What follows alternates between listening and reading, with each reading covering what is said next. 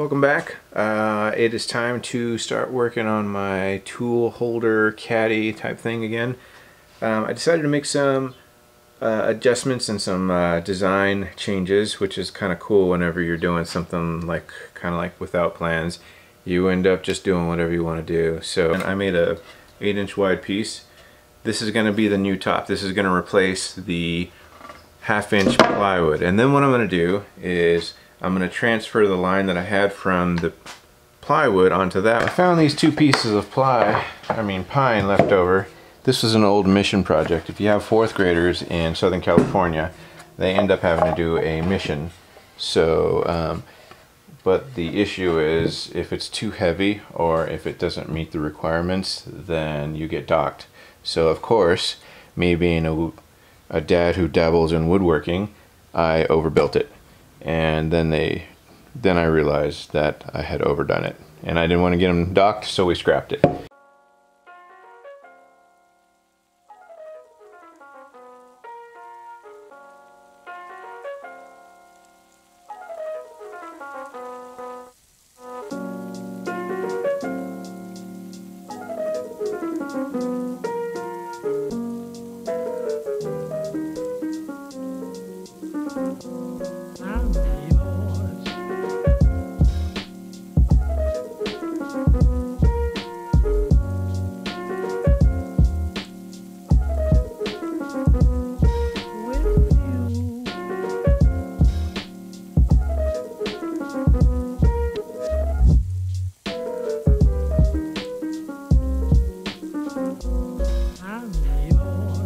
I got my 2 7x10 pieces cut.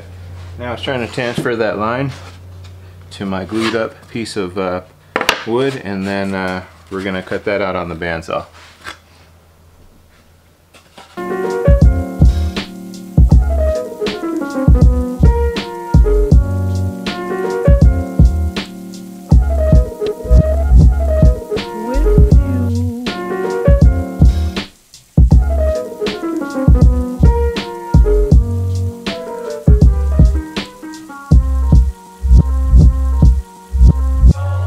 Okay, so I got my side pieces done, and I got my top and bottom piece done.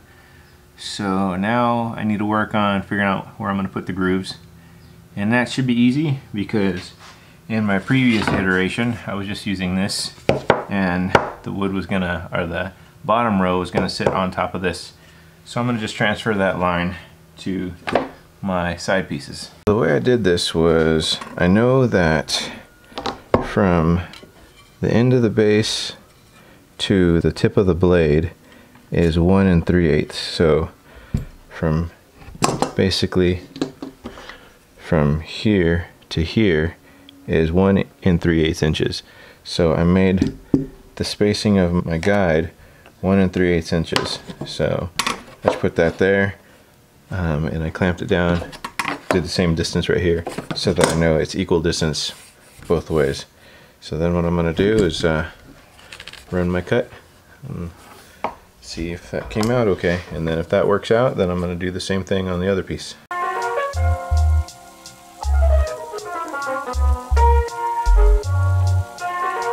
I'm going to do the relief on the second level. 1 3/8 from there.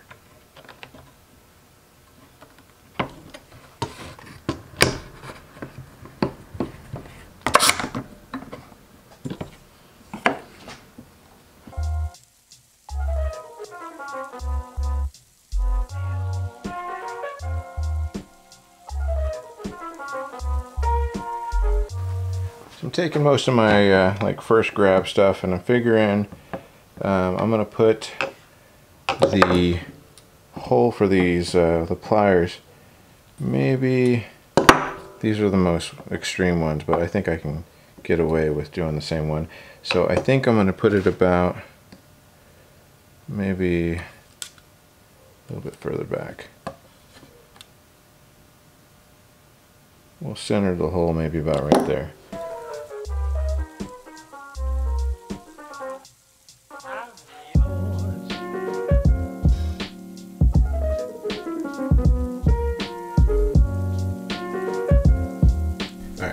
I got some holes drilled in there. It came out nicer than I thought. Missed the line a few times, but I mean, for the most part, it looks pretty uniform. I also put evenly spaced holes here on the back for the really big screwdrivers and stuff to hang off the side, and then these front holes should hold everything that I need it to hold, and it should look nice. So, well, until I get all my tools in there, and then it'll look like a mess.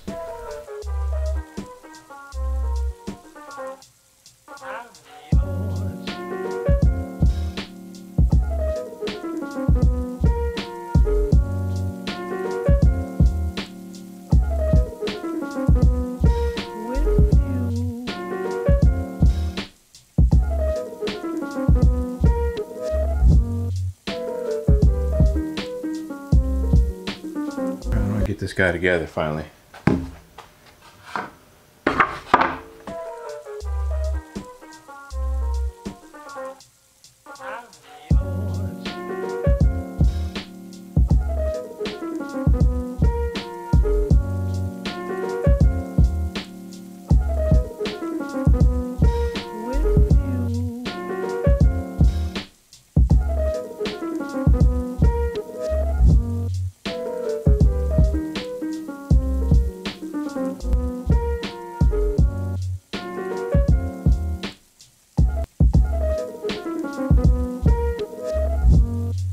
Well, it's together. I'm gonna let the glue dry, and then I'm gonna put a little bit of shellac on it just to give it a little protecting.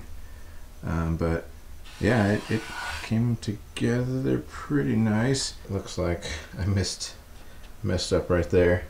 I'm gonna go ahead and let that go, just because I've already got the glue and the nails in it. So this guy looked like it did all right. I messed up a little bit right here, but you know what? I'm okay with that. Well, I mean, it's gonna do what it needs to do, so this is what it's gonna be replacing over here. Nothing. So, I suppose, let me try this Peter McKinnon thing. All right, now, how about?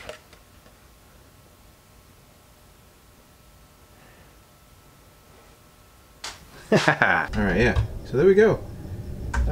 Yeah, I feel like I've accomplished quite a bit here with the amount of time that I put into it, so can't complain. Everything is within quick grab. I have a little bit of a semicircle area here to work in, and that'll allow me to just, you know, do some quick grab stuff.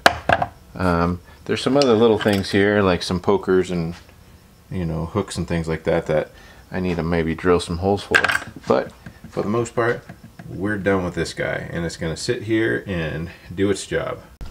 So next few things that are in store for me is I'm going to do a couple of reviews.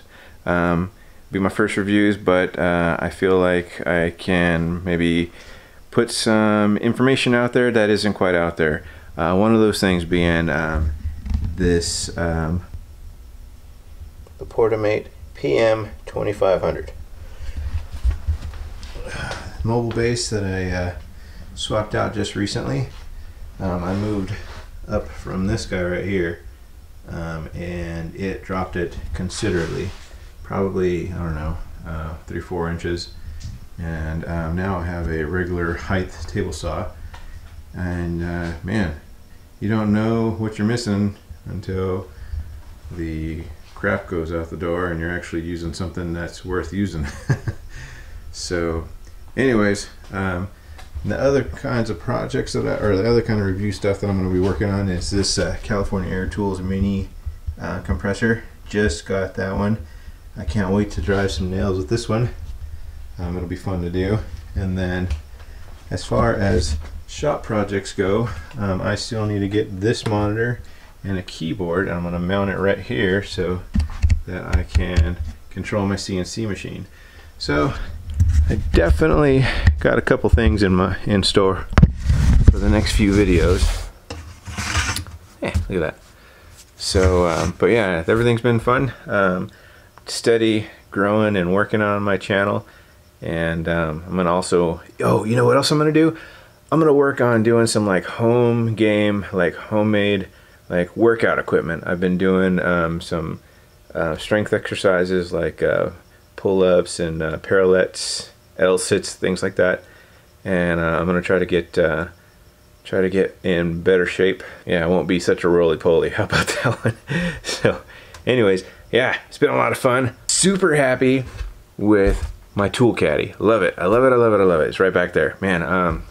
Haven't had anything like that other than, you know, just the magnet bars, and they work good. But man, I really like the design, and heck, for not having plans and just kind of rolling with it, I'm happy with it. I mean, yeah, I'm happy with it. So anyways, I'm gonna try to get this video edited and up there, so I'm putting stuff out there and you guys have something to look at. All right, have a good one.